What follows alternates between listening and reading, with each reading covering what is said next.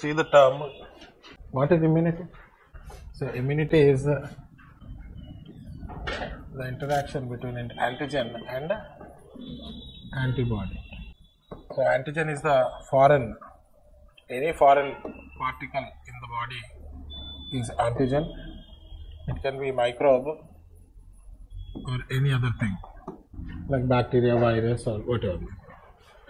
So for every antigen there is an antibody which is formed inside the.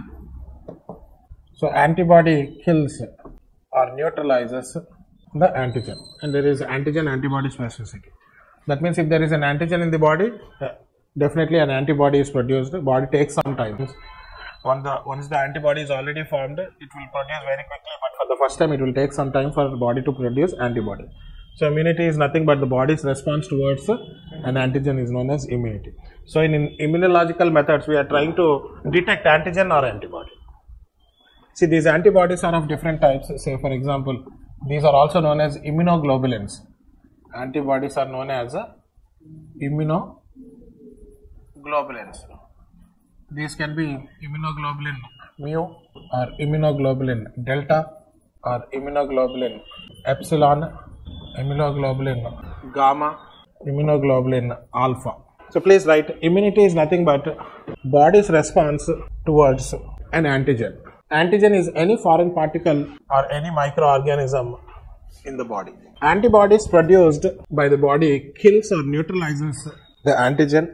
Antibodies are also known as immunoglobulins. Different immunoglobulins are, you can write them, immunoglobulin mu, delta, epsilon, gamma and alpha.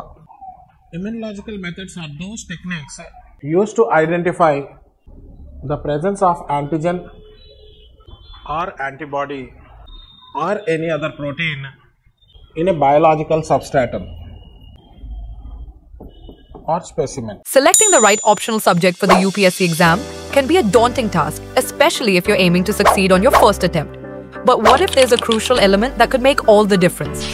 That element is continuous answer writing practice. At Vijeta IAS Academy, our Anthropology Optional Foundation program offers a comprehensive approach. Not only will you delve deeply into the subject matter, but you will also engage in daily and weekly answer writing exercises. Each of your answers will be meticulously reviewed and critiqued by NP Kishore Sir, ensuring you receive personalized feedback to enhance your skills. This approach has already helped many students achieve impressive marks and ranks, such as Akanksha Singh, 311 marks in Anthro CSE 2022.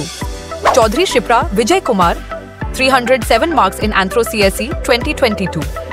Ajin Kumar, who cracked UPSC in his first attempt, and many more. With daily feedback and structured practice, you will be well prepared to succeed in the UPSC examination. With our focused feedback and structured practice, you'll be well equipped to improve your performance and boost your chances of securing a top rank in the CSE. Don't wait any longer. Enroll in Vijeta IAS Academy today and unlock the proven success formula for conquering the UPSC exam.